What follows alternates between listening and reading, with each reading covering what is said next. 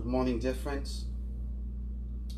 On this Saturday of the 5th week of Easter, we will be celebrating Mass of our Blessed Mother. In this Mass, I'd like to pray for all of you and pray for your intentions. And I request that you bring your intentions and place them on this altar of God's mercy, just so we could offer all together to God. Today I pray too for my dad on his 5th anniversary of passing. Pray and ask that God may continue to rest him. I pray for my mom, my mother. I pray for my siblings and members of my family, that God may be with them, that God may watch over and keep them all safe. I pray for our sick. Pray for those who have asked our prayers, especially those who are battling cancers, tumors, heart attacks, strokes. And we pray for those in critical care, suffering from this coronavirus. Pray and ask that God may bring them help and healing and recovery. We continue to pray for our economies around the world that are struggling. Pray for those who have lost their jobs. Pray for those whose businesses have crumbled. Pray for those who are in constant fear. Pray especially for those who are experiencing real family or domestic tensions and resulting in violence or violent conflicts, that God may help them maintain some atmosphere of peace, and that we may learn to support each other at a time of great stress. And we also pray for young people, pray especially for those who should have been graduating this year and are unable to. Pray that God may grant them many more opportunities in life to do so. We pray for our leaders, pray for our presidents, pray for our governors, pray for members of the House of Reps and our senators. Pray for all those who make laws, our mayors who lead our communities, that God may guide their wisdom, that God may guide their decisions, just so that whatever we do at this time will be focused on helping us recover as a people. And for this Mass, our entrance hymn will be Immaculate Mary, thy praises we sing. Immaculate Mary, thy praises we sing, who reign now in splendor with Jesus our King. Ave, Ave, Ave Maria, Ave, Ave Maria. In heaven the blessed thy glory proclaim, on earth we thy children invoke your fair name. Ave, Ave, Ave Maria, Ave, Ave Maria. In the name of the Father, and of the Son, and of the Holy Spirit. Amen. The grace of our Lord Jesus Christ, the love of God our Father, and the communion of the Holy Spirit be with you all, and with your spirit. My dear friends, let us come together at this time and pray for each other from this altar. Wherever you are joining us from, let us pray and ask our Blessed Mother to bring our prayers and our concerns, our fears, our worries, our futures before her Son, and ask his blessings. To prepare ourselves, dear friends, for this Mass, let us call to mind our sins and ask God's mercy and forgiveness. You were sent to heal the contrite. Lord, have mercy. Lord, have mercy. You came to call sinners to repentance. Christ, have mercy. Christ, have mercy. You plead for us at the right hand of the Father. Lord, have mercy. Lord, have mercy. May Almighty God have mercy on us, forgive us our sins, and bring us to life everlasting. Amen. Let us pray. God of mercies, your only Son, while hanging on the cross, appointed Mary, his mother, to be our mother also. Like her and under her loving care, May we, your children and your church, grow day by day, rejoice in the holiness of its people, and also attract to itself all the peoples of the earth. Through our Lord Jesus Christ, your Son, who lives and reigns with you and the Holy Spirit, one God, forever and ever. Amen.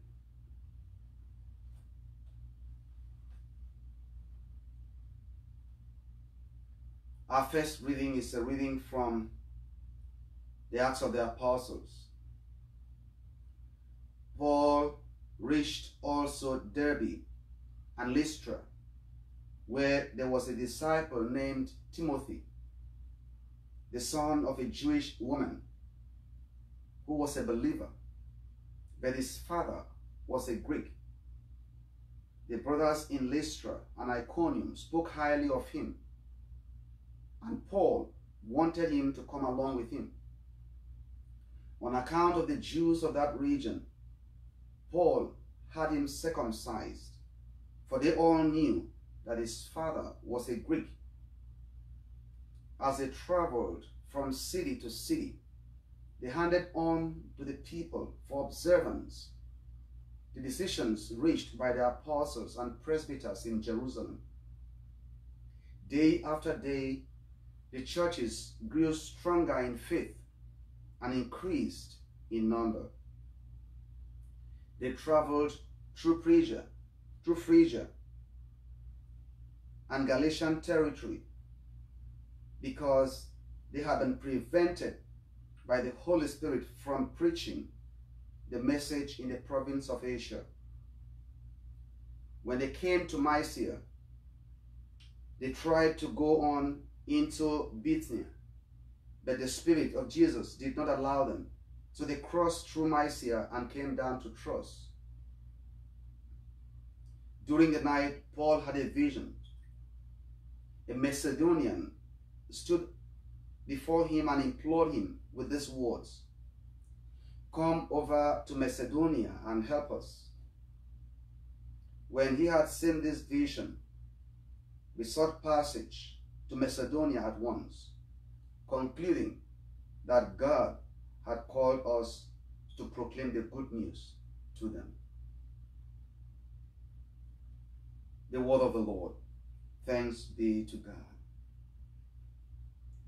Our response to the psalm is Hallelujah.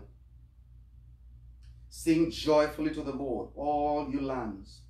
Serve the Lord with gladness. Come before him with joyful song. Hallelujah. Know that the Lord is God. He made us. His we are, the people, the flock he tends. Hallelujah.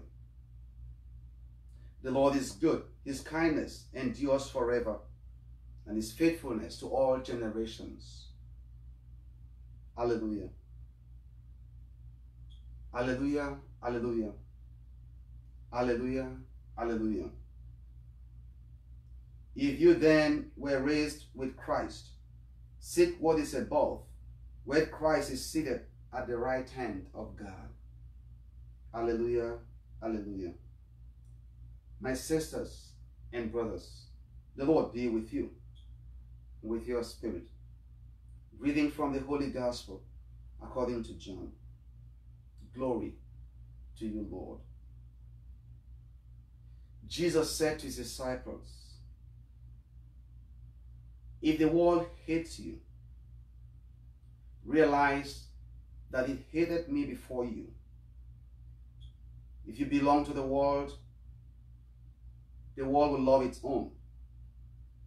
But because you do not belong to the world, I have chosen you out of the world hates you.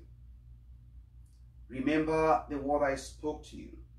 No slave is greater than his master.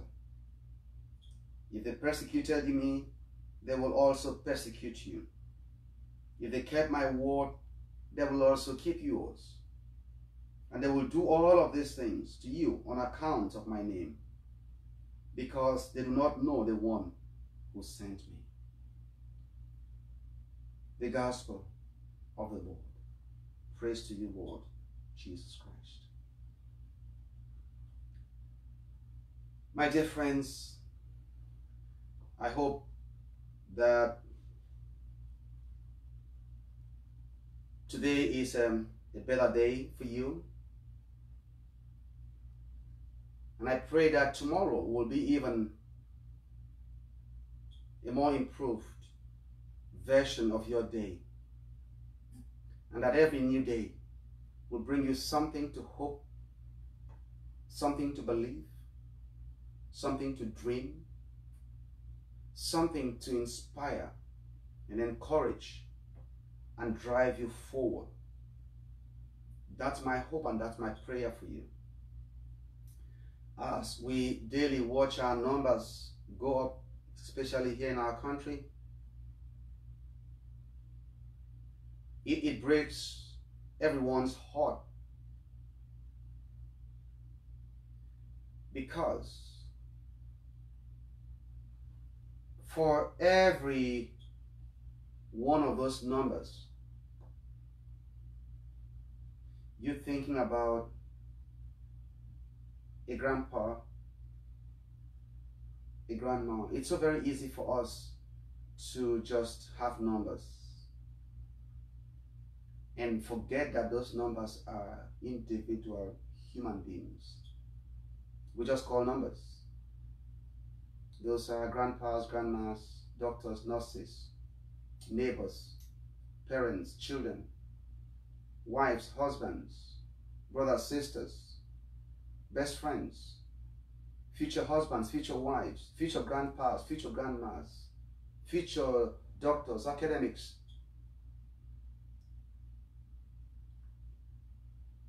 They are all represented in those numbers. And it isn't easy if you can create an image of what that looks like. The closest image I get is the World Cup, the soccer World Cup soccer finals. I think there were about 80,000 people in that stadium in Russia. And I just think about the fact that how if all of those people were dead and we could just see all of the bodies lying, that would be a very scary feeling. Yeah, that's what we've lost. So this is important and this is serious. So I encourage you to take it seriously. I know we're beginning to open our communities and open our states and open our country. The virus is not gone yet. It's still part of us. We don't have to be afraid, but we have to be cautious. We don't have to be broken, but we have to be realistic. So I encourage you, if you're going public, please do whatever is prescribed for you to do. This is not time for us to insist on our freedoms. We do have them. We will have them. This is time to think about me, think about you, and think about someone else. So I beg you in God's name, do the most for people that you care about. So that's my encouragement to you at a time like this. This is not the time for us to be careless, please. It's not the time. However, let me go back to what I want to say from the first reading. In the stanzas of Foley, there are 4 items or 4 patterns of human behavior that destroy relationships, make us angry, destroy our ability to build healthy, vibrant, and encouraging relationships. They keep us depressed sometimes, or keep us upset because we are unable to be ourselves. And the first of them is confirmation bias, but that's not what I want to talk about today. The second is separation. The third is isolation. But the thing I want to talk about today is false agreement and how that affects you and affects me and make it impossible for us to be creative, constructive, courageous, to be decisive, and to be assertive.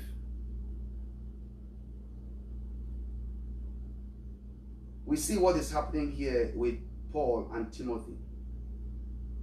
And what is happening here happens every day in our homes. It happens in our offices. It happens in our governments. It happens in our churches.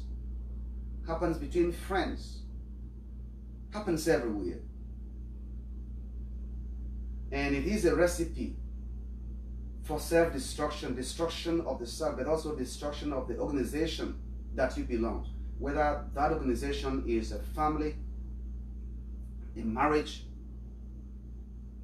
it's a workplace, it's a church, it's a government, just name it. Behavior like this, it's what undermines our ability to be honest with each other, to appropriately confront each other. Paul will show good behavior down the line when he confronts Peter. However, today he was caving to the Jews in Lystra. Paul had to force Timothy to be circumcised, not because he thought that was the right thing to do, but he wanted to fall in line and to follow along and to just do what everyone else was going to be happy with, or at least not complain about or not beat him on the head.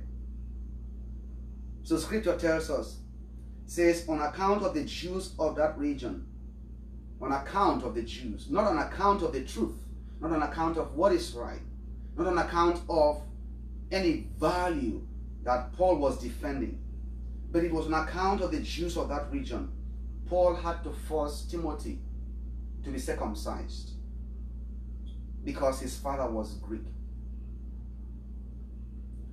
And I think about how often in your home you're upset with your son or your daughter and you can't even summon the courage and the words to let them know how you feel about what they did. You end up falsely agreeing as though what they did was okay.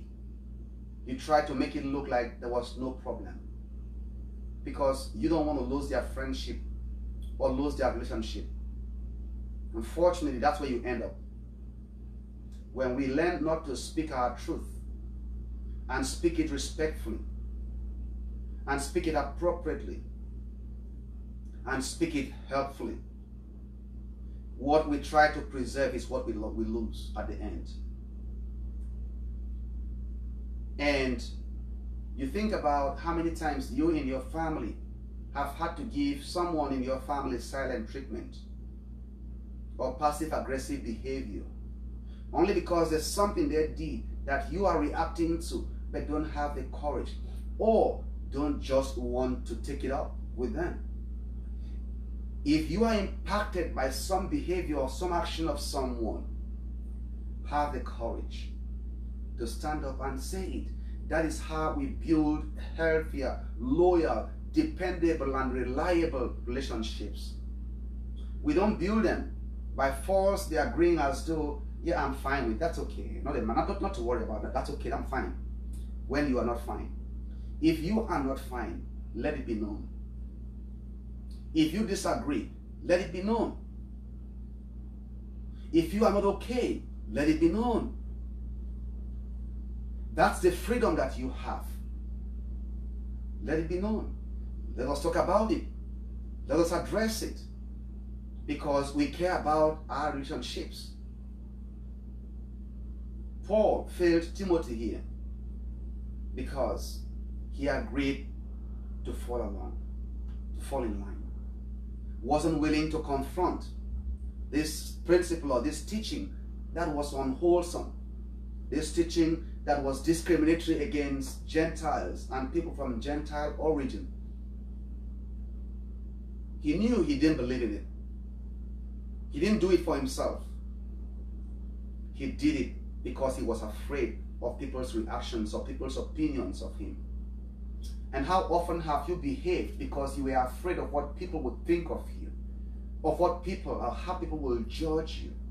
That's false agreement. It is one of the fullest, the four fullest of human behavior. False agreement. You do it and you're walking away and you're angry that you did it. I'm sure you can relate to that moment when you did something like that. We see it in our government. Now there's something that a false agreement also does.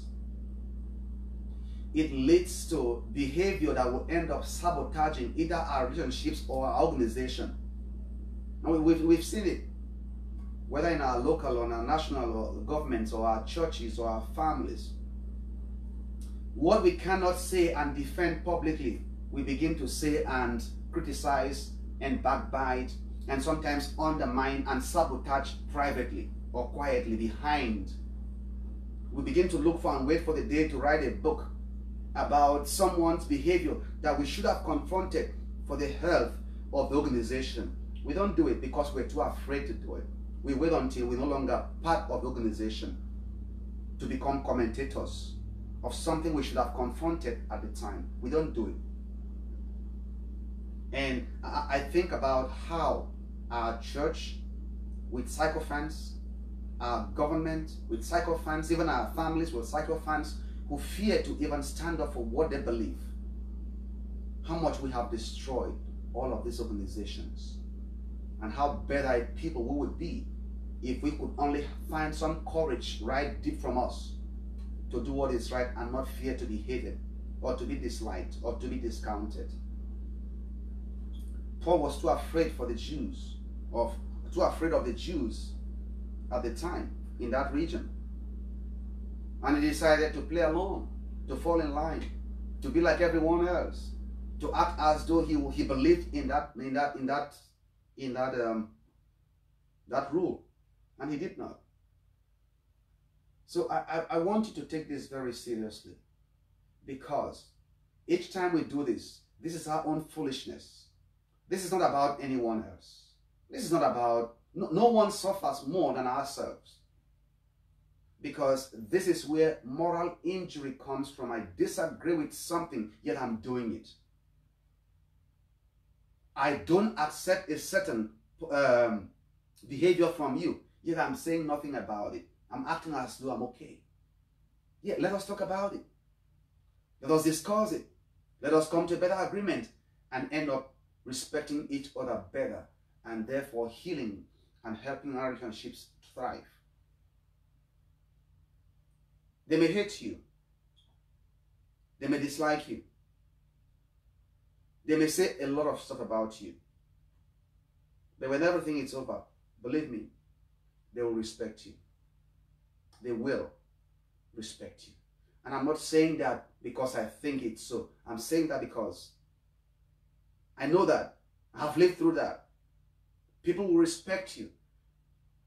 I'm not saying you pick a fight with everyone. It doesn't have to be a fight. And that's why I said it has to be respectful. Disagree respectfully. Don't call names. Don't become violent. Don't use abusive or cursive words. No, don't. Respectfully tell them why you don't think that's okay. And have 1, 2, or 3 courses of action that you think are better than what this person just offered or just gave. It's okay if they reject it, but at least you spoke your mind. You can go back home and believe and feel good that you spoke your mind, not feeling angry, irritated just because you were unable to say what you wanted to say. So the Lord said, they will hate you. Yes, they may hate you. And that's okay if they hate you, especially if you are doing the right thing. The reason why the Pharisees hated Jesus was because he would not do what Paul did. He wouldn't play along. He wouldn't fall in line. He would speak his truth. He will defend what he believed. That's why the Pharisees and Sadducees and the leaders of the people just could not stand this man. And we look for this kind of courage where we can stand up for what is right and criticize power and authority, because we could become the only thing that allows authority and power to survive in its truest form. But false agreement will destroy the truth of power and authority, will undermine the values of power and authority. We pray that God may help us, dear friends. Whether this is in your family, if your husband does something, that's okay. At a good time, let them know how you feel about what they did. Don't make it about them. Make it about how that made you feel. Let them know it. But don't carry grudges about everywhere without letting the other person know that they are the cause of your grievance. So always I like to end what I say by reminding you that you are the delight of the Almighty God, that God loves you very much. Let us pray. Most merciful God, today I offer this Mass. I want to offer this Mass in thanksgiving to you for the passing of my dad 5 years ago today. I ask Almighty God that you may continue to grant him rest and peace with you. I pray that you may watch over everyone he left behind, my mother and my siblings and all members of my family. We ask, dear God, that every day may help us draw closer to whatever he had in mind for us. We pray to the Lord. Lord, hear our prayer. I pray, mighty God, for all those who have died, the numbers we see, and sometimes not understanding that those numbers are people with unique histories, unique values for their families.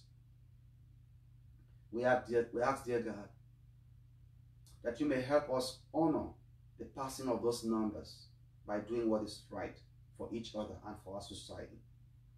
We pray to the Lord. Lord, hear our prayer.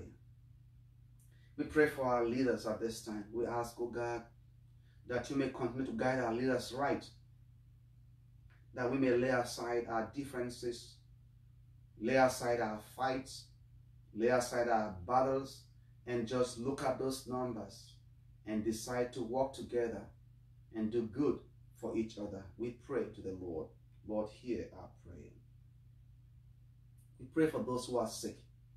Pray for people who are battling cancers, those battling tumors, diabetes, heart diseases, strokes, those who, especially young people with mental or physical challenges, that God may come to their help at this time, that God may help them find healing and recovery. Pray especially for those in critical care from this coronavirus, that you, O Lord, may speak strength to their lungs and to their organs. We pray to the Lord. Lord, hear our prayer. I pray for the intentions that you have brought to this altar today, and I ask that through our Blessed Mother's intercession and through the prayers of Padre Pio and all the saints that you implore, that this offering, our petitions, our concerns, our thanksgiving may be brought to the altar of God in heaven. And from heaven, that his blessings may be granted in full measure to us to meet our needs. We pray to the Lord. Lord, hear our prayer. Most gracious God, hear these concerns we have brought to you. We bring them through our Blessed Mother to you, and I ask that you may accept and grant them, for we do so through Christ our Lord. Amen.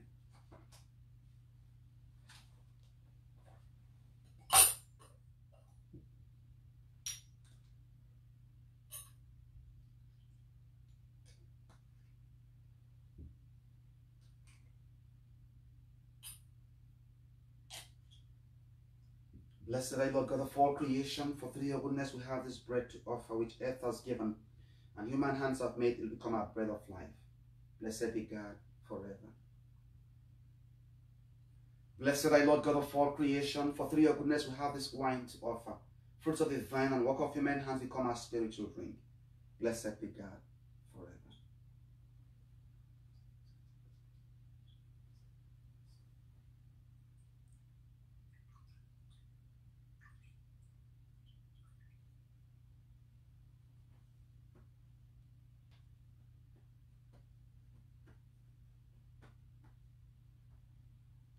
Pray, my beloved sisters and brothers, that my sacrifice and yours be acceptable to God, the Almighty Father. May the Lord accept the sacrifice with our hands for the praise and glory of his name, for our good and the good of his holy church. Amen. Let us pray. Lord, accept our gifts and make them the sacrament of our salvation. By its power, warm our hearts with the love of Mary, our mother, mother of the church and mother of the world, and join us more closely with her in sharing the redeeming work of her Son, who lives and reigns forever and ever. Amen. The Lord be with you and with your spirit. Lift up your hearts. We lift them up to the Lord. Let us give thanks to the Lord our God. It is right and just. It is truly right and just, our duty and our salvation, always and everywhere, to give you thanks. We especially praise you and proclaim your glory as we honor the Blessed Virgin Mary. She received your word in the purity of her heart, and conceiving in her virgin womb, gave birth to our Savior, and so nurtured the church in its very beginning. She accepted God's parting gift of love as she stood beneath the cross, and so became the mother of all those who were brought to life through the death of her only Son. She joined her prayers with those of the apostles, as together they awaited the coming of the Holy Spirit, and so became the perfect pattern of the church in prayer. Raised to the glory of heaven, she cares for the pilgrim church with a mother's love until the day of the Lord dawns in splendor. And so with all the angels and saints, we declare your glory as with one voice we acclaim, Holy, holy, holy Lord, God of hosts. Heaven and earth are full of your glory. Hosanna in the highest. Blessed is he who comes in the name of the Lord. Hosanna in the highest. You are indeed holy, O Lord, the fount of all holiness. Make holy therefore these gifts, we pray, by sending down your Spirit upon them like the dewfall, that they may become for us the body and blood of your Son, our Lord Jesus Christ. At the time he was betrayed and entered willingly into his passion, the Lord Jesus took bread. Giving thanks, he broke it, gave it to the disciples, saying, "Take this, all of you, and eat of it, for this is my body, which will be given up for you."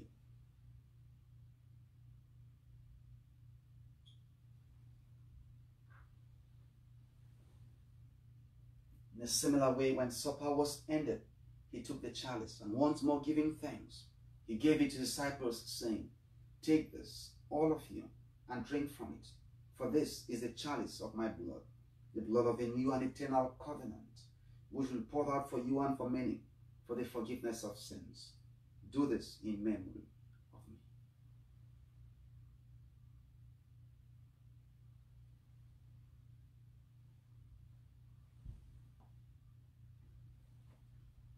With the first acclamation, let us proclaim the mystery of our faith.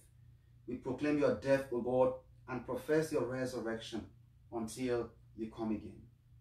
Therefore, as we celebrate the memorial of his death and resurrection, we offer you, Lord, the bread of life and this chalice of salvation, giving thanks that you have held us worthy to be in your presence and minister to you. Humbly we pray that, partaking of the body and blood of Christ, we may be gathered into one by the Holy Spirit. Remember, Lord, your church spread throughout the world, and bring her to the fullness of charity, together with Francis our Pope, and Timothy Broglio our Bishop, and all the clergy. Remember your servant, Charles Starr, whom you have called from this world to yourself. Grant, dear Lord, that he who was united with your Son in a death like his may also be one with him in his resurrection. Remember also our brothers and sisters who have fallen asleep in the hope of the resurrection, and all who have died in your mercy. Welcome them into the light of your face. Have mercy on us all, we pray, that with the Blessed Virgin Mary, Mother of God, with blessed Joseph, her spouse, with the blessed apostles and all the saints who have pleased you throughout the ages, we may merit to be co-heirs to eternal life, and may praise and glorify you through your Son, Jesus Christ. Through him, and with him, and in him, O God Almighty Father, the unity of the Holy Spirit, all glory and honor is yours forever and ever. Amen. Let us pray with confidence using the words our Savior left us. Our Father, who art in heaven, hallowed be thy name. Thy kingdom come, thy will be done, on earth as it is in heaven. Give us this day our daily bread, and forgive us our trespasses, as we forgive those who trespass against us. And lead us not into temptation, but deliver us from evil. Deliver us, Lord, we pray, from every evil. Graciously grant peace in our days, that by the help of your mercy, we may be always free from sin and safe from all distress, as we await the blessed hope and the coming of our Savior, Jesus Christ. For the kingdom, the power, and the glory are yours now and forever. Lord Jesus Christ, who said to your apostles, peace I leave you, my peace I give you. Look not on our sins, but on the faith of your church, and graciously grant her peace and unity in accordance with your will, who live and reign forever and ever. Amen. The peace of the Lord Jesus be with you always, and with your spirit.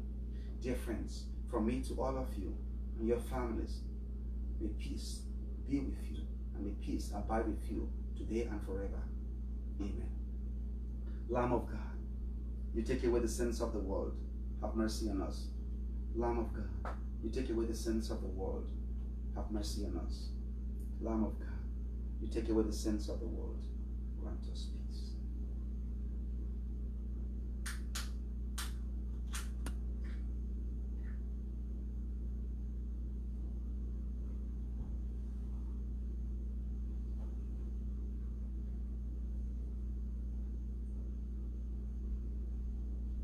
Look up, my sisters and brothers, look up and behold the Lamb of God. Behold our Savior Jesus. He takes away the sins of the world. Blessed are those called to the supper of the Lamb. Lord, I am not worthy that you should enter under my roof, but only say the word and my soul shall be healed. Let us now open our hearts for spiritual communion. Gracious, merciful, ever compassionate and ever present God, we worship you in this sacrament of your body and blood. And as your sons and daughters around the world worship you, they are unable to receive of you. We beg you, dear God, that you may personally visit with them spiritually and administer your body and your blood to them. And as they open their hearts to you, please nourish, bless, protect, heal, and restore every one of them. And we ask all of this through Christ our Lord.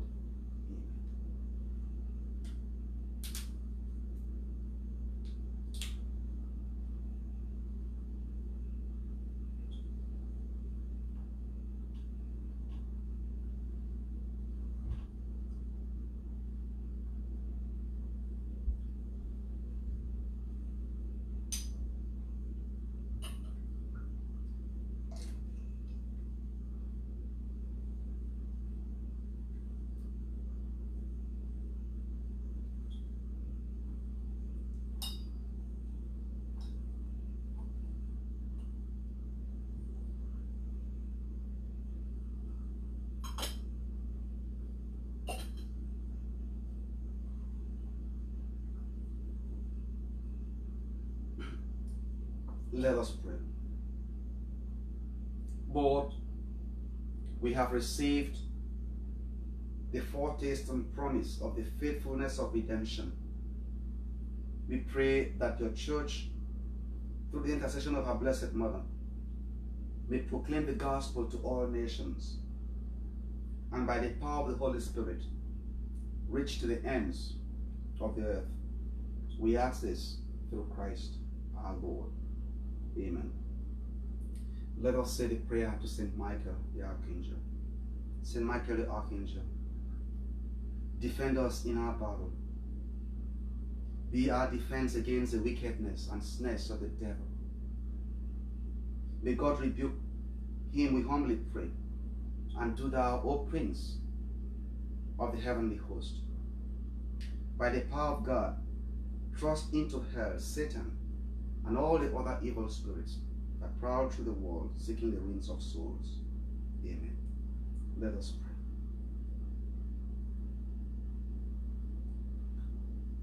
The Lord be with you. Lord, before the final blessing, let me take a moment and express my thanks to all of you for joining us today. And we continue to pray for each other. And we hope that when all of this is over, we will be able to gather again as God's people and worship God together. As always, I'd like to remind you that you are the delight of the Almighty God and that God loves you very much. The Lord be with you. Through the prayers of our Blessed Mother, may God bless and keep you, the Father, the Son, and the Holy Spirit. Amen. Dear friends, this Mass is ended. We go forth in peace to love and serve the Lord. Thanks be to God. We will sing a hymn to our Blessed Mother. We will sing Hail, Holy Queen, enthroned above.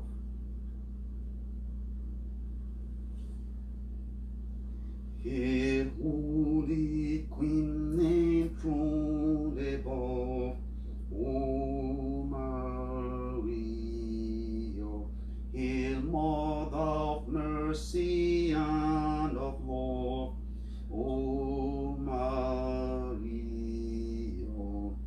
Triumph all ye cherubim, sing with us ye seraphim. Heaven and earth resound the hymn, Salve, Salve, Salve Regina. Our life, our sweetness here below, O Maria, our hope in sorrow and in woe, O Maria. Triumph all ye cherubim, sing with us ye seraphim. Heaven and earth resound the hymn, Salve, Salve, Salve.